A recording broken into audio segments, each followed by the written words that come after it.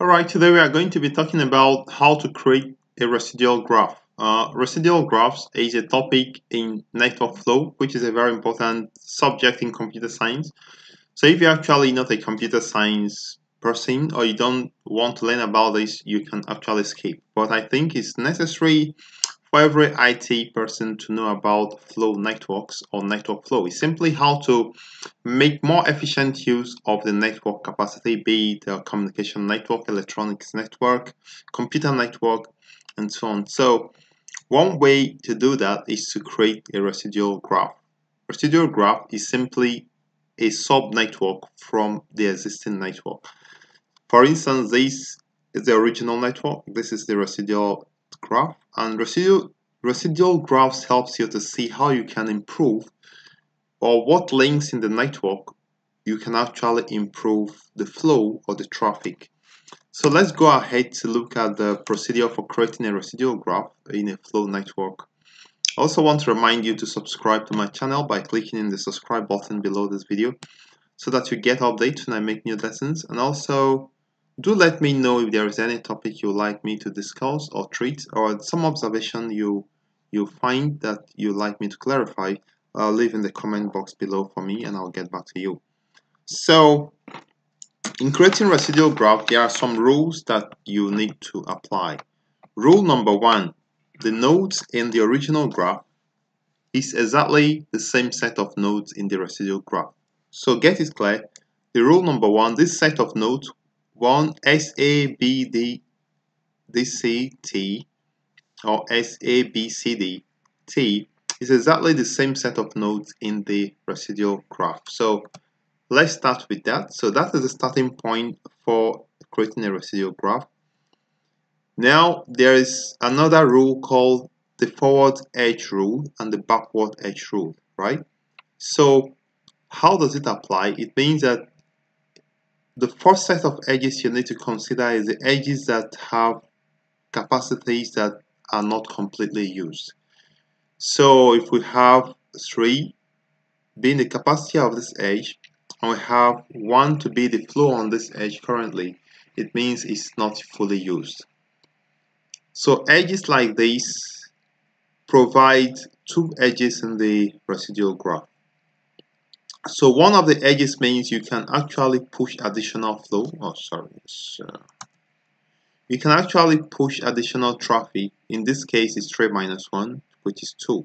You can push 2 forward, and you can also undo the already existing flow, which is 1. You can actually remove it. So it means you have a backward edge of 1 and a forward edge of 2.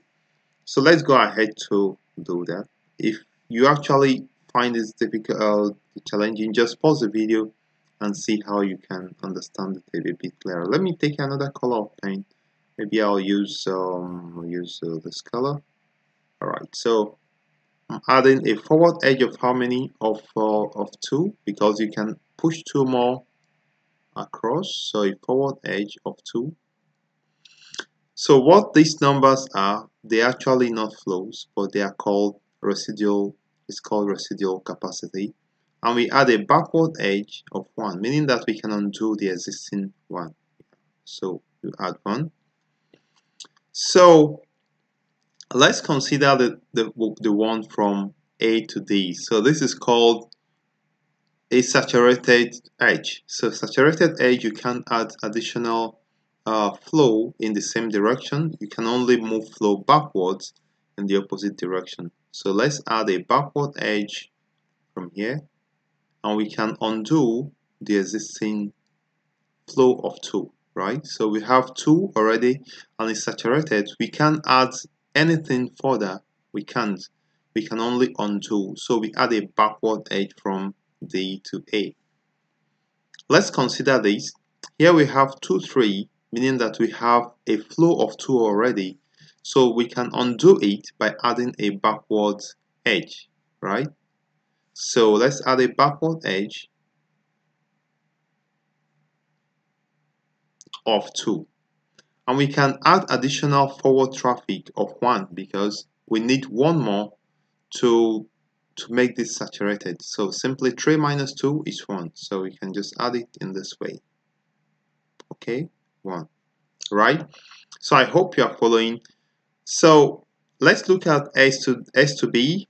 So here is saturated. We can't push anything further. No, we can't. So we can only push backwards, right? Good. By removing this tool that is already existing. So let's add a backward edge. Good. So let's consider B to A. B to A. So here we have a flow of 1, a capacity of 3, meaning that we can add 2 more flow in the same direction. So let's add, okay, this is not very straight. So we can add 2 more in the same direction like this, 2. And we can remove the one that is already there. So we undo the one by sending flow backwards of 1, right?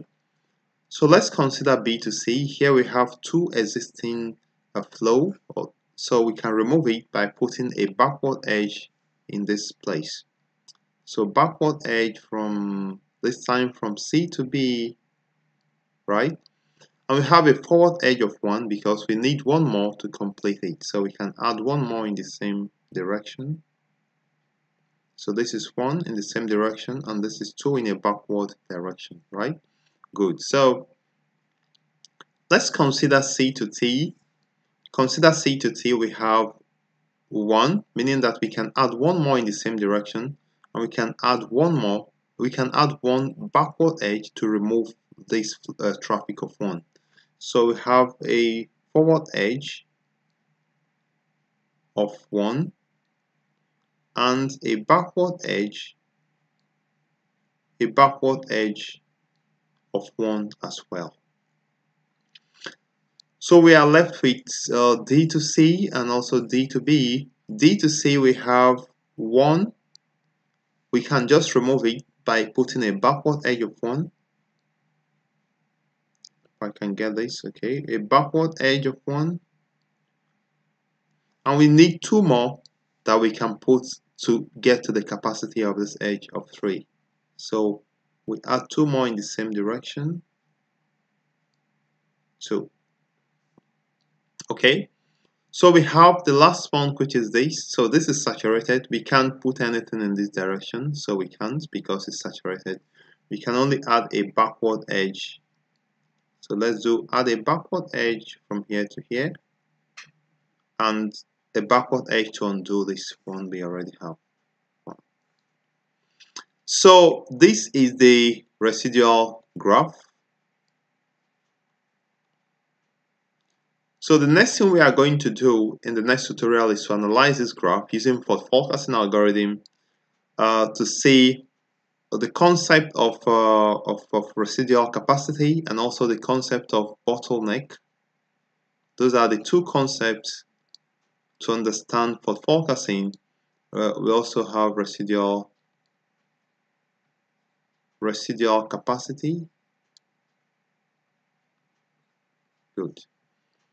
So this will do in the next tutorial. I would like to thank you for viewing, and also if you have some challenges following this, let me know in the comment box and I'll get back to you.